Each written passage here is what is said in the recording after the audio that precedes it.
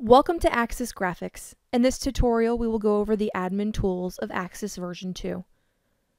Log into Axis and hover over the Home tab.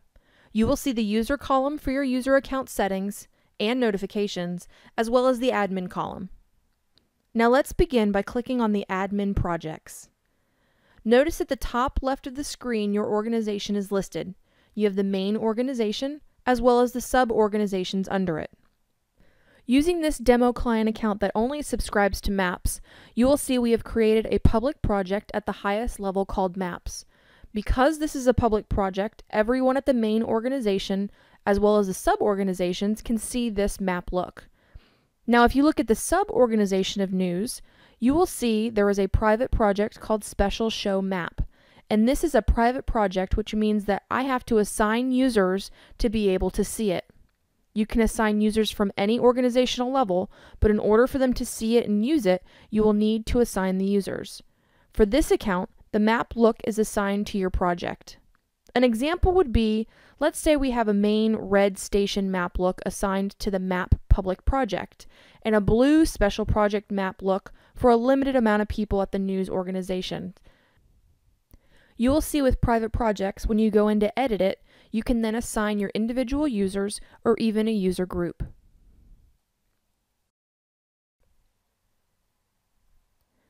Let's now talk about user groups.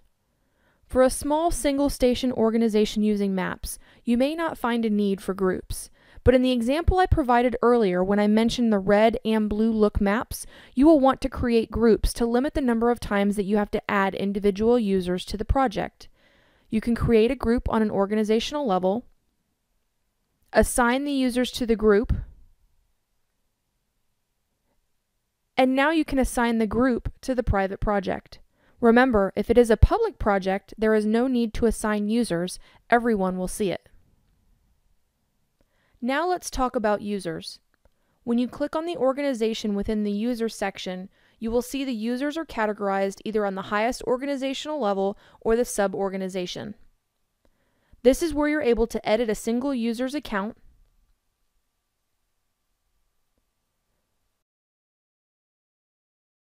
and in this section is also where you can add users to the organization. To add a user to the organization, select the organization and click the blue Add User button. Add their name, email address, and password information. When you add a user into the system, the user will receive an email with their login credentials, and they can later go in and update their password information. As you continue to step through the pages, you can then add some additional information to the account, as well as also add the time zones and the language. The order list auto refresh rate is only needed if you subscribe to Axis Order, and this will allow for you to update your order lists every couple of minutes. On the next page, this is where you can provide the user with the proper services that you currently subscribe. Notice it says you can hover over the role to get the information on what the role can do. The user type is either a super user or a user. Depending on what organization you place the super user in, they can either have rights to over the entire organization or their sub-organization. If they're a user, they have access to the system to assemble graphics. For maps, you will set them up as a super user or a user. Future functionality will allow for super users to have more design control over the products such as maps. The user role will allow for them to assemble maps. In this case, news, order, and quotes are products that this account does not subscribe to. Moving down to the track section, for map users, future functionality will allow for super users to have more control over the assets and composites. The user role will allow for them to repurpose maps and upload assets to the organization that they belong to. Assign the user to the group, and assign the user to the project.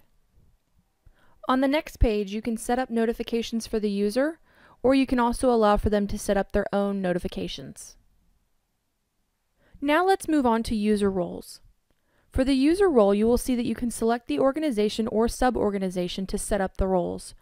The roles should be set up for the user when you add them into the system, but should you want to make adjustments to multiple user accounts, you can do so by entering it this way, or you can also go directly to the user's accounts and make adjustments there. Let's move on to seat allocation. In larger organizations, this tool is useful when monitoring the number of active users there are in each organization using each product of Axis. An active user is someone with an active login, not necessarily someone that is currently in the system using Axis at that moment. You must have available seats to add someone to that organization or to that Axis product.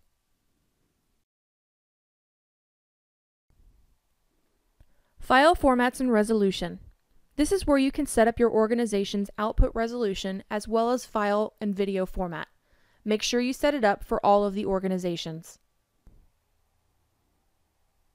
Finally, let's talk about organization settings. Make sure you enter an email address in this section. The email address will be used when Axis needs to notify the users of a system-wide event such as a maintenance window. This email address can be a group distribution email. Thank you for watching this Axis tutorial.